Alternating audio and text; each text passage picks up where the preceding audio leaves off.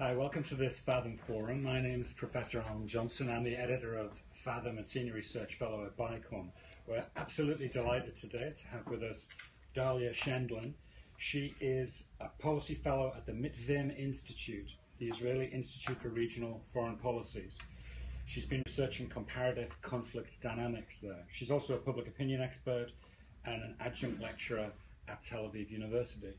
Mitvim has been engaged in an ongoing project looking at other conflict situations around the world and trying to develop from that lessons for the Israeli-Palestinian conflict. And she's here today to look in particular at the lessons that may or may not be there from Cyprus, which recently went through an attempt to negotiate a solution. That attempt stalled in November, but we're going to look at the broader lessons of that conflict for ourselves. So with that, Dahlia will speak for about 15-20 minutes or so, and then we've got plenty of time for questions and answers. So over to you. Okay, thank you. First of all, thank you so much for having me.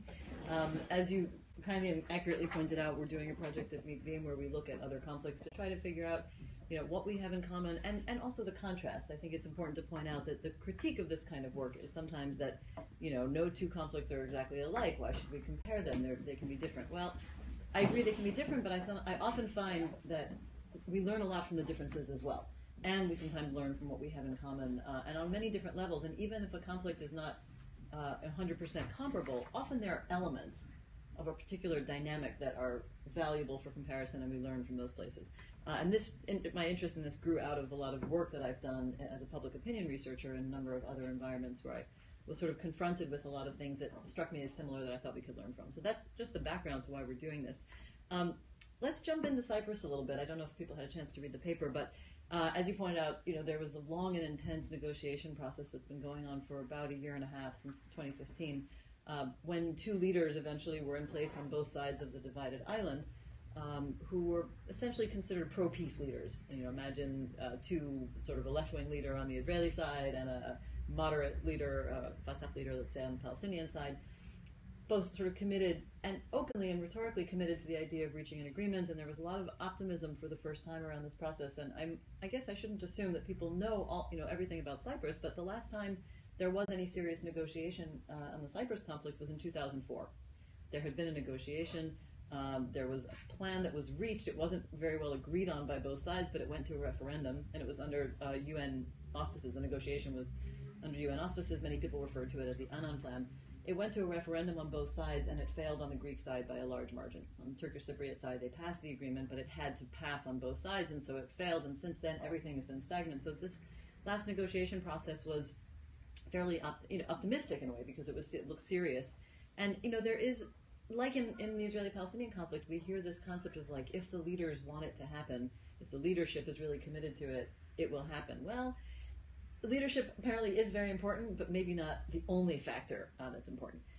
So the negotiations went on, and there was a lot of expectations surrounding a sort of final bilateral round that just happened over the course of the last 2 weeks, and being held at a resort in Switzerland. And just a few days, about last week, they came out of that meeting, the two leaders, and said we just couldn't quite reach an agreement yet. We were still divided on a couple of the core issues that we couldn't resolve. Some of those core issues are overlapping to the things that we know about: territory, refugees and return, property restoration or reparations. And so there's a sadness around that. I will say that, because I do draw on other conflicts as well, the kind of sadness about a failed negotiation process, well, is it over? We don't know. But I will just point out that this very morning, Colombia, who also, the Colombian conflict with the FARC, they had reached an agreement just a few months ago. It went to a referendum. The referendum failed, and everybody was very upset. Well, the government then marched ahead and just forged a new agreement, and I just saw this morning that it's passed in Parliament. So, maybe these processes aren't entirely dead, but they don't always work, obviously. The paper that I wrote touched on a range of comparative points, but I want to look at a few that I think are particularly important for comparing to the Israeli and Palestinian conflict right now. The first, and maybe the biggest overall point that I want to make, and it is in the paper, is that Israeli policymakers, and specifically the current leadership, have really often started to actually point to Cyprus as justification for why conflict management is okay and can work, and why we don't actually need necessarily to solve the conflict. And I think the importance of that growing perspective certainly in Israeli society cannot be overstated. You hear it constantly. You hear it among leadership openly sometimes, but more and more you hear it among the people. And this comes from, genuine place. People feel like it's not possible. They've seen many cycles of failed negotiations, so why bother? And then people will say, well, maybe conflicts just aren't meant to be solved. Look at Cyprus, things aren't so bad. I would argue, and I do argue in the paper, that that's an illusion. It doesn't really work. The concept that there is a frozen conflict, that things aren't changing, is misleading, because things are always changing on the ground, either physically on the ground, the shape of the conflict, or sometimes the political dynamics. And in Cyprus, it's more the political dynamics. In Israel, with Israelis and Palestinians, it's actually the physical contours of the conflict due to settlement expansion and such. I will also point out that apparently the Cypriots don't feel like it's a great, wonderful conflict management, sustainable environment, because they continue to try negotiating intensively. Obviously, there are people who feel like it should be solved from within Cyprus itself. So the fact that Israelis look at them and say, oh, everything's fine there, isn't exactly how they feel. In the case of Cyprus, let me point out that when I say the conflict is dynamic and not really frozen, because I don't believe in frozen conflicts per se, one of the direction that it's going in has not necessarily favored the stronger side. So again, a lot of times in the Israeli-Palestinian conflict, both sides say, well, time is on our side. We'll wait it out. The Israelis say, we'll wait it out and we'll keep sort of taking more territory, and then by the time we have to compromise, we'll just end up compromising on much less. The Palestinians say, we'll wait it out, and we'll sort of become increasingly integrated and bigger demographically, and each side seems to think time is on their side, but the Israeli perspective is rooted in the notion that we're the stronger side, that we have the military power and sort of political force and credibility. And so if we just wait and keep doing and taking, we're sort of likely to benefit from that situation. So in Cyprus, the counterpart to the strong side of the conflict, it is an asymmetrical conflict, although it's a little bit more complicated, because on Cyprus both sides have things that are arguably strong, but the Greek Cypriot side, Republic of Cyprus, is the recognized sovereign state with the political legitimacy, and they are the stronger side relative to the Turkish Cypriot side, which is kind of this unrecognized autonomy. And I think they thought, well, we don't really have to rush to make compromises in conflict in the negotiations if we don't want to, because we have the power.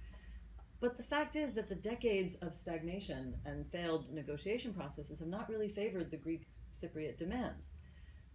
And so now I'll talk about where the conflicts diverge a little bit. The mainstream perspective on the Cyprus conflict, and we talked about this a little bit yesterday, is a unified island. The idea is to reunify the divided island. So their mainstream perspective is one state, whereas in Israel-Palestine the mainstream perspective is more two states. But for them, that's the mainstream, and certainly that is the deep desire of the Greek Cypriot side, is to have the island be reunified again. But over the years, the separation has done its own work and taken on a life of its own. And the Turkish Cypriot side is somewhat autonomous and has really a very separate life. And up until 2003, it was very difficult to even cross for Turkish Cypriots. And the increasing sort of autonomy led to an entrenchment of the division. And the negotiating terms have essentially reflected that growing division over the years. So at this point, even a solution based on what is their basic formula in Cyprus, they call it the bizonal bicommunal federation. Okay, it's a little bit wordier than the two-state solution, but even that is increasingly reflecting the incremental division. So the Greek Cypriot side is getting less of what it wants in the sense of a completely open, unified island. And just another small example, there are a number of examples, but a good example is the situation of the town of Morphu, which was a Greek-inhabited town in the side that is controlled by the Turkish Cypriots now. And for many years it was assumed that Morphu was clearly going to go back to the Greek side, going to be under Greek control. And now in most recent, and in 2004 it was sort of understood that it would go back to Greek Cypriot control. But now in the recent negotiations, Turkey plays a large role in this, and Erdogan has made statements saying, well, Morphu will never be on the table, and this has been a difficult thing, and suddenly it doesn't look so clear that Morphu is possibly going back to the Greek Cypriots, where it looked like that was a given some time ago. Now, imagine the parallel, right? A parallel would be like Ariel, the settlement of Ariel, deep inside the West Bank, just as Morphu is sort of, not attached contiguously to Greek Cypriot held territory. And every Israeli assumes that Ariel, of course, would have to be part of Israel. But what if the situation just changes, the political contours change, and the way demographics and politics and infrastructure develop, and suddenly Israel says, well, actually, we're not going to be able to forge a deal if we insist on Ariel being returned. It's just an example. It's not a perfect parallel. But the point is that the direction time waiting out these frozen conflicts does not always favor the stronger side. And that's certainly been one of the sticking points. The other major example of this is what will happen now in Cyprus. That, again, I want to argue certainly doesn't favor the Greek side. A lot of the policy experts who look at this conflict are thinking that the division is going to be more entrenched, that the idea of this Turkish Cypriot state, which they have declared an unrecognized state back in 1983, will be increasingly recognized because the international community can't really justify the isolation that they've been under in the economic sanctions. There is even talk of Turkey being so bold as to annex northern Cyprus, which is the nightmare scenario for the Republic of Cyprus, for the Greek Cypriot government. Now, I personally think that's still a bit far-fetched because it seems like that would be really provocative from Turkey's side. But again, these failed negotiation processes, whereby the stronger side may think, oh, we can wait this out, doesn't seem to favor the Greek Cypriot position. So, I want to move on to one other point before we sort of open it up, where I can talk about some of the directions we discussed yesterday. But another point that I came across in some discussions, I confess they were discussions on social media, where somebody said, well, I mean, Cyprus has been occupied now for over 40 years. Why isn't the world as outraged as they are with Israel-Palestine? Look at all this hypocrisy. And I think it's important to point out some differences. I don't think this is just hypocrisy. There is a Turkish military presence on the northern side of the island, but what you have is essentially Turkish Cypriots who are living together with the Turkish military. It's not, in other words, it's not as much of a foreign occupation for them. The other thing is, for people who've been there and who know the situation, they're not living under Turkish military law. They're living under civil law. They have a civil government. It may be a government that is in a problematic dependency relationship with Turkey and a little bit too controlled by Turkey, but it is still a civil government, and one that they elect in actually remarkably democratic ways for an unrecognized, isolated kind of state. The Greek Cypriot side is not being governed by a foreign army. The Greek Cypriot side, Republic of Cyprus, is being governed by its own democratically elected Greek Cypriot government. So it's not the same situation of people living under hostile foreign occupation. And the other thing is, and this is so much of the reason why Israelis like to look at Cyprus on the one hand, is that it's much less violent. So when people think that the international community is hypocritical, that they're not as critical of the situation in Cyprus as they are in Israel, well, there hasn't been any real conflict-related death. The last one I know about was like in 1996, I believe, when there was like this one random person who was killed in a situation where they were protesting. But for the most part, this is not a conflict where people are dying every single day and erupting into wars every 2 years, killing sometimes hundreds or thousands of people at a time. And so I think they should be seen differently in that sense. But again, I don't see it as a frozen conflict. Do you want to talk a little bit about what we discussed yesterday, about the models of resolution? Yeah. We were discussing yesterday, because I spoke on the panel yesterday about the confederal approach to the Israeli-Palestinian conflict, and it's interesting to point out that in Cyprus, again, the mainstream approach to resolving the conflict is a federation. So it's more of a single state, a unitary state, but with sort of territorial divisions and a number of shared powers, but a much closer relationship than the confederal idea. Still, the idea of together but separate, or separate but together, is something that I think is very much needs to be brought into the Israeli-Palestinian conflict resolution efforts, I should say, and which is why I've been very involved in looking at the confederal approach, which is based, more on separation, more on the idea of real independent states, but who agree to share some of their powers, and some of the things that we can look to Cyprus for in terms of ideas or inspirations or tools that we can take away are residency without citizenship, so whereby people of one side of the conflict live on the other side, but they actually have citizenship in their own part of the entity and vote. They've got very creative voting arrangements they're always negotiating in terms of where people would vote. The idea in a confederal approach for Israel-Palestine is that people would vote according to their national identity for national parliaments, and then they can vote for local and municipal. And there's a lot of talk, there's lots of different policy ideas that have been developed in the Cyprus conflict to deal with that can be studied and possibly drawn on.